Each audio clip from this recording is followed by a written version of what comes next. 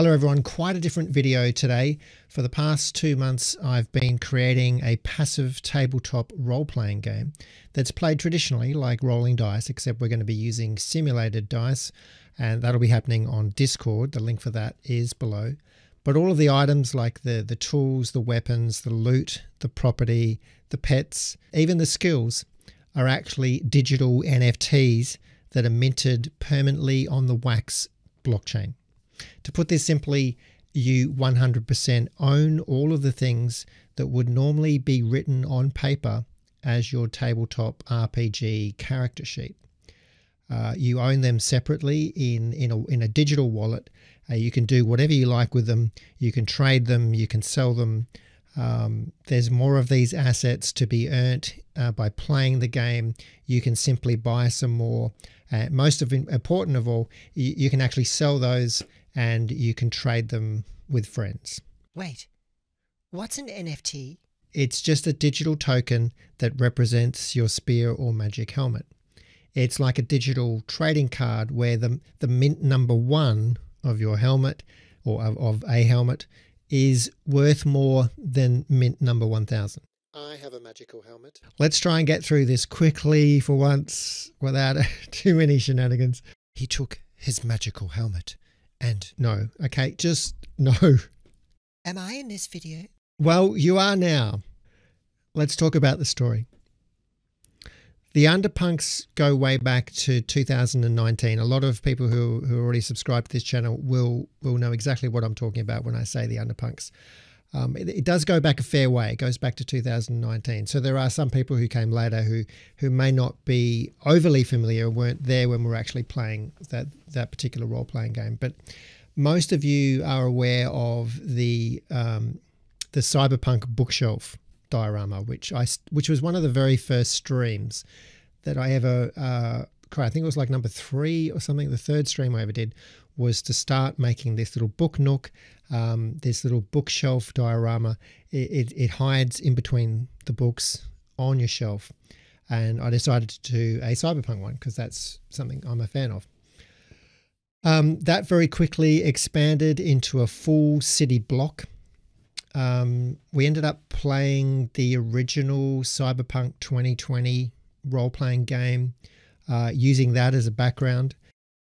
I started writing the UnderPunk backstory in February of 2020. And also during the stream, I started moving the diorama to a video game engine using pixel art. I started creating cyberpunk inspired music, and now all of this is coming together. Now what I'm doing is I'm putting it all permanently. The art, the music, the story is all going to be permanently minted on the Wax blockchain technology forever. Now I realize that blockchain technology can do a lot of people's head in, the jargon around it. So I'm going to be trying to keep both the game and this video and all of the videos I do about the UnderPunks. I'm going to be keeping that as jargon-free as I possibly can. But just warning, I'm about to explain why I chose the Wax blockchain in the first place. So a lot of you might have heard of different NFTs selling for ridiculous prices and things like that, or some people just selling them for $1,000 and things like that. There are a lot of fees involved with that are hidden behind those sales, which you don't know about. A lot of the big marketplaces that are being used at the moment are built on what is called the Ethereum blockchain, and just trying to transfer your coin on Ethereum can cost anywhere from $15 to $100 depending on the time of day and what you're trying to do. The reason for that is it's based on a proof of work system. This is the same system that Bitcoin uses. It doesn't scale very well, and my most important reason for choosing Wax was to not choose a platform that uses proof of work. These use a lot of electricity. To validate a proof of work system, a lot of people, thousands of people, have to compete to win that bit of coin that's available, the incentive, the reward for mining in the first place. So you get thousands of people competing. They're all using massive amounts of electricity to do so, and only one person ends up winning it.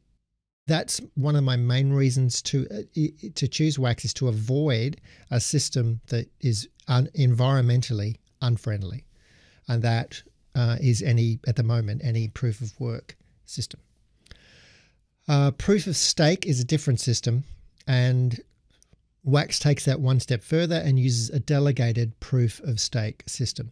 Basically, in order to validate the transactions that are happening on the blockchain, your sale of your helmet or your transfer of your helmet from you to your friend's account, that transaction is validated on a proof of stake system by a very limited small number of elected delegates. And those delegates simply have to have an amount of Wax, the coin, staked to them or staked by themselves. So essentially it's like a pool, a guild, a pool, little groups that are kind of voted in and out that keep it secure. It doesn't require massive amounts of electricity to solve some cryptic puzzle just to get the validation through. So most importantly there, the second choice for choosing Wax is the low fees. The last thing I want to happen is for someone to, be playing the UnderPunks role-playing game on Discord to win some magical sword, and then if in order to sell it, it's going to cost more to transfer it than it is for that sword is actually worth. And same if you're buying a sword, that you end up paying more in fees. So the choosing Wax will just keep the fees just incredibly low. So that's important. So the Discord, again, the link for the Discord where all of the gameplay is happening, and a lot of the gameplay doesn't all involve using an NFT, but the NFTs are definitely the main rewards, and they are also the skills that unlock the different rooms. So you need to have that in your registered kind of wallet that you register when you first join the Discord, and you can basically play the role-playing game. You play it very passively. What I mean by that is it's very chill. You don't have to be active all the time. You can come in whenever you like and do your actions. Most of the rooms have long cooldowns, so you don't have to stress about being there every second, being very present and actively at the table like you do in a normal role-playing game. So that's what I mean when I say a passive role-playing game. The Discord invite link is in the description of the video, and if that for some reason that's not working, you can always go to underpunks.com and that will have the latest invite link there as well. I should preface that we are currently in alpha, so it's just beginning, and we have a couple of different bits of gameplay at the moment. We are mining for some basic resources. We are mining for the shards, the kind of magical shards, which are essentially the measure of wealth in the system. It's very dark with the UnderPunks. They live underneath a cyberpunk city, way down. They're disconnected from that city. They live underground. There's no light, so light is wealth. So in terms of gameplay, we have a mining system going on. We're starting to gather some of the resources. We've got a few NPCs starting to pop up. There is an exploring quest. There's a few people gathering for that. It's a very small, intimate community at the moment. And my aim there is to grow it quite organically. I don't want to do a flash in the pan kind of vaporware thing where I sell all of the NFTs and all of the properties with a promise that it's going to be there in 12 months. So this will be slowly trickled out with real gameplay in place as we introduce each NFT. So the mining is currently active. If you own a mining tool, they're currently less than $1 on Wax, so very easy to get into. The value of that may change. Currently, most of the mining tools are still held by my official UnderPunks 55 account, and there are only 512 of those. So when they're all sold, they go into the players' hands, and they can charge whatever they like for them based on whether they've got any demand or value in the game. There are 10 other NFTs in production. Most of those are tools. The rewards for mining at the moment are shards, which is going to be an animated musical NFT. So rather than just have an NFT that's associated with a piece of pixel art, The shards will also have music behind them, and they'll be animated as well, and they'll have different personalities for those as well. Again, that's the measure of your wealth. How many shards you have will unlock certain things. It's just a measure of your hierarchy within the wealth system. There are more tools happening. Shovels will progress. The mines will upgrade. Will go to picks, and it'll go to hammers, and then start getting into machinery and stuff like that as the tools that you use. We are currently mostly mining rocks. There's a 1% chance that you'll find a shard at the moment, and some prizes still going on for the first person to find the very first shard, which is happening in the mine. And the rocks are all have personalities. They're all different types of rocks and named, and they are being used to map out the streets. So the streets in the Underpunks don't have road signs. In actual fact, none of the Underpunks can actually read that we know of. So to work out where you are, you just need very sensitive feet. The Underpunks don't wear shoes, and you know what street you're on based on what rock it's made of. So there are some additional resources coming for the mining. We have one NPC already handing out a quest for some mining rewards. So it's kind of like a fetch reward.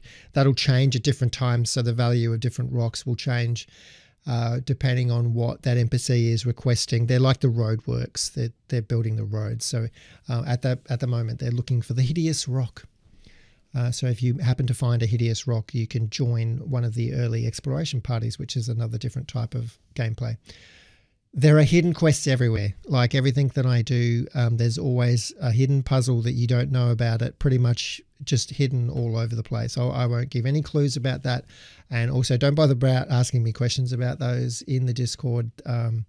That's for the right person to get the right hunch and to actually follow up on that and put some effort in. They may or may not get there, but there are big rewards and prizes for revealing or being the first to unlock those. The roadmap for the Underpunks, basically we've got mining in place that will expand, of course, into private sort of. We're working in a communal mine at the moment, so that'll expand into private mines. The exploring is just starting to open up. There'll be pets or mounts that will be quite rare. More skills to come.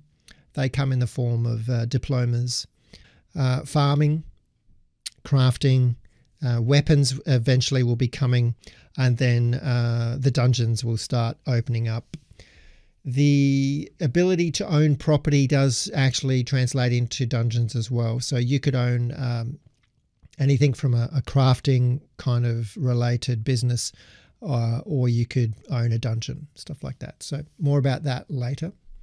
If you want to read more information, there's a link in the description to the Medium white paper if you want to follow that and follow along. But the very first article there goes into a lot of details, more detail than you'll find in this video about the Underpunks. So that link is in the description. There's also a link in the description to the Atomic Hub official collection. That's where you can buy the first shovels and skills at the moment. We are pre-whitelisted, so still waiting for whitelisting to happen. And we need a few more NFTs and things up before I can get that happening. So you will get a red warning on at the moment when you're trying to purchase these, warning you to do your own checks. But as long as you're buying from UnderPunks 55, which is on the screen at the moment, you're in the right place. I initially created this as some fun for my Patreon, so thank you to all those wonderful, wonderful people for your continued support. I hope everyone watching enjoys the game. You are all welcome. You do not need to be a Patreon in order to play the game. All you need is one of the official Underpunk shovels to be held in your registered account on Discord. I will get back to writing, coding, and creating more art and music for the Underpunks. Thank you for watching.